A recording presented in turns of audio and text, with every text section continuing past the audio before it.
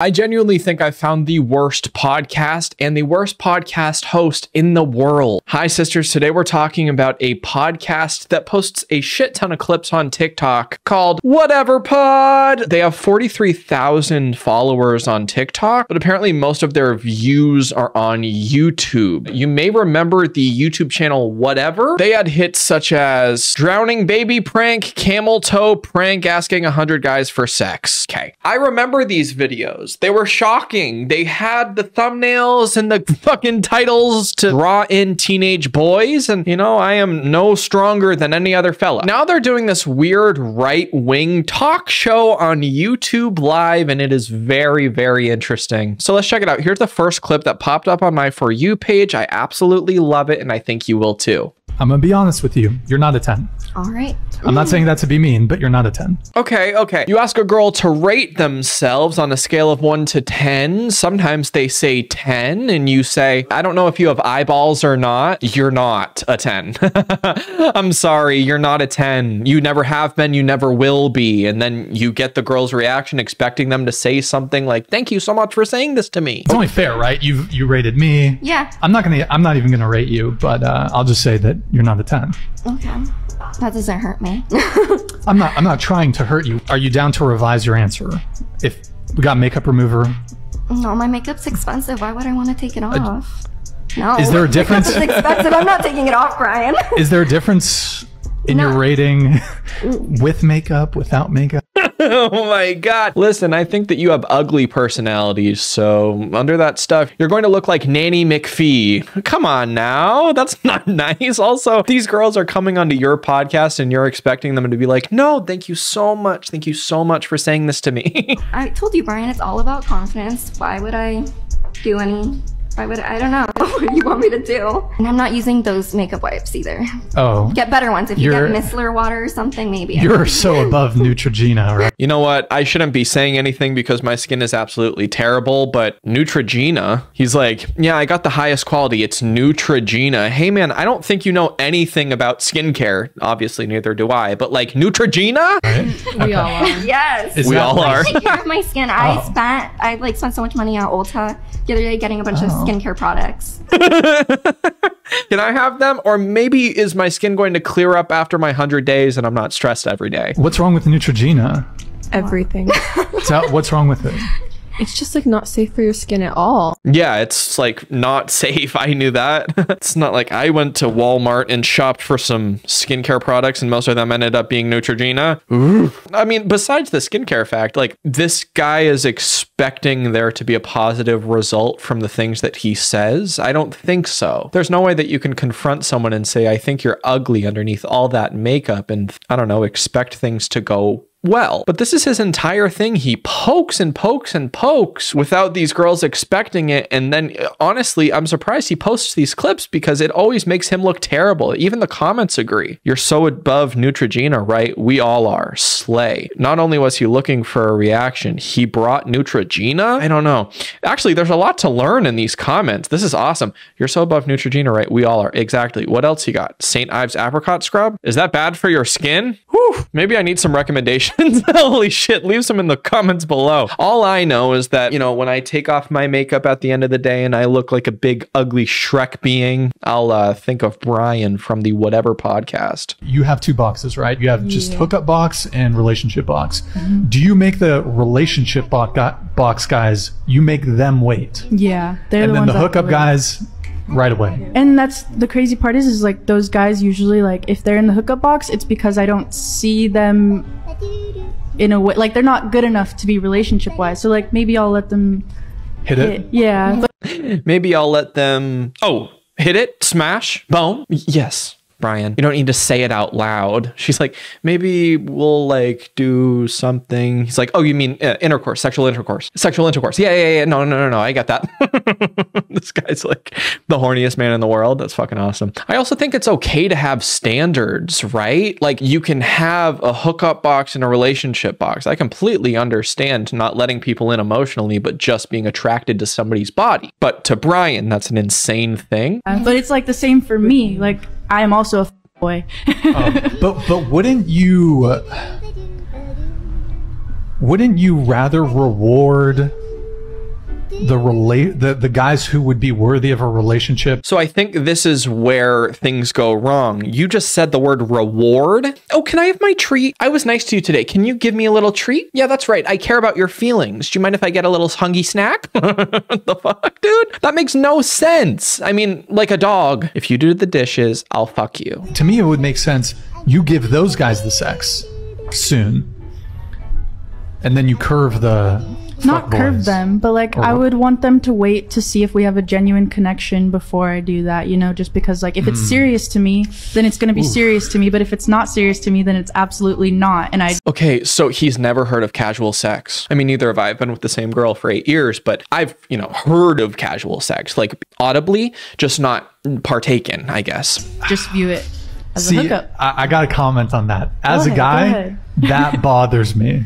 I'm sure it does, but like the guys I'm hooking up with or continuing to like talk to don't know how I view things. Right. I also love that he's like, that would make me so mad. I mean, if I was lucky enough to be in a relationship with you, it would just break my little, tiny boy heart. This guy's takes just get worse and worse. Here's a cool one about plastic surgery and modifying your body to make it so that you enjoy it more. There's so many options nowadays. I feel like you don't even need to be inserting plastic. It could be a S-curve, which is just a transfer of fat, and people should do whatever they want. I agree. But most women who get breast implants get like, what is it? The silicone or the gummy, I don't know what it's. The silicone or the gummy bears or the gummy. And then he goes like this, man, what? The gummy bears? You know, like the ground up pig's hooves that goes into gelatin. Like they just put that in and they flavor it with blue raspberry. What the fuck is this guy talking about? It's called the material. And then at the same time, I see a lot of men be tricked by plastic surgery where they think that's all natural and it isn't. But it's just a notion. And yeah, that does raise the other thing when it comes to dating. Like, are you being inauthentic? Are you misrepresenting your appearance? I've actually never heard this side of things. I've heard the makeup being like lying to your partner, but where is he going with this, right? You cut your toenails or cut your hair, but that's not how it would be naturally without modifying. The fuck? Yeah, no shit. If you have ass implants, that's who you are. That's not something that you can just remove. It's not something that you put in for a date. This is like a constant thing that's going into somebody's body. What? I look like that? Like, what are you talking about? No, with fake tits. Like if you have fake tits. And they're on me for the rest of my life. I look like that. What do you mean? How am I coming off like I'm something else? For example, if you're wearing a shirt, a guy might not be able to, listen, I got fake boob radar. I can tell. I could tell. But if she's wearing like something where you can't really, you can tell she has big boobs, but you can't tell if they're fake, then it's not a fucking problem. Then it doesn't fucking matter. Dude, when you can tell that like she has big boobs, but you wonder if they're like big old natural milkers or with their plastic milkers, it's very, very troubling. I feel like it's deceptive because when I stare at every woman I see and sexualize them and try to x-ray vision what's under their clothes, then I really get worried if I'm, you know, being deceived. That is to some degree misrepresenting your appearance. Okay. What's this beard? Can you tell me what this beard is? What does your jawline look like under that beard? Aren't you hiding that? I would say that that's more of a misrepresentation than any sort of implant because the implants are actually there forever, hypothetically. That beard, you could just shave off and we could see if you have a chin or no chin. Shout out to Leafy is here. And also me. Lastly, we all know and love this guy. I don't know what his name is, but he's a full piece of shit. And I am so excited to hear what he's saying. Also, the grip that he has on this microphone, he's like tilting it. Like, what the fuck is he doing? You said women have been oppressed by men since the dawn of civilization. How? If you don't know that, I'm not going to explain to you. People don't.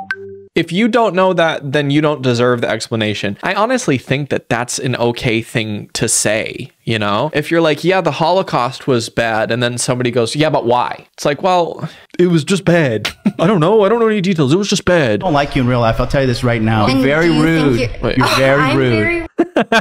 Listen, I know we just met, but people fucking hate you in real life, and you're just gonna take that. You're gonna take that and you'll store it in the back of your brain, and you're gonna take that home, and you're gonna bring that home with you. And I want you to think about that for the rest of your life, that people don't like you. It's funny that she's like, you know what, I don't want to explain that. I feel like I've explained it enough. It should make sense to you. And he goes, you're being really fucking awful, okay? Nobody fucking likes you in real life. Very rude. You're very rude. I'm very rude. I came here to give my opinion. Rude. I was invited here to give my opinion, and that's exactly what I'm gonna do. And you're not gonna shun me, and you're not gonna shut me out and call me obnoxious, because Mr. I can say the exact same thing about you.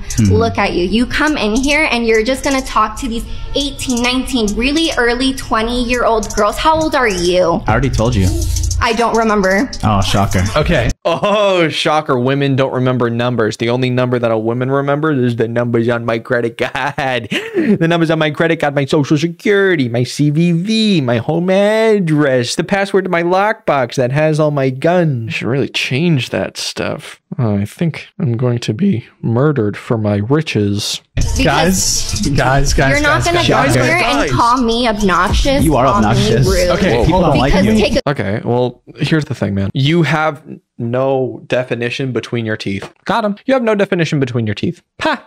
Your teeth literally are the same as this H back here, or this O. Man, there is no difference in color or shape. Take a good look at yourself if you're gonna come here onto a dating show and talk it's a dating to me, show. That's awesome. 21-year-old girl that way. Am I insulting you? No. John, she does have a point. You called me a bitch, and never once did I cuss. Ooh, I missed the B word part, I'm gonna be honest, but that would have been fascinating. All the comments are agreeing with her. That's fucking awesome. I also love that he's projecting. He's like, listen, people don't fucking like you in person. People don't like you. We've been talking for about 30 minutes, but I can tell already that you're the most hateable person on the planet. Jesus, man, shut the fuck up. You're the worst. This is the only time that I've ever sided with the host of that podcast. It's kind of funny. He has terrible, terrible takes, and then finally he's like, I do agree with her. She's pretty based in her opinion. That's a pretty pog opinion if you ask me. Will you go out with me, please? Fuck. Anyways, I hope you all enjoyed this video. If you did, then please leave a like and subscribe. Thank you to all my members for supporting me. If you want to become a member, then click the link in the description below. Also, check out my clothing brand and fun for people with chronic illness never stop. I have a second channel. I have a podcast. My girlfriend has a channel. It's pretty amazing. So please check it out. Have a wonderful day. Bye.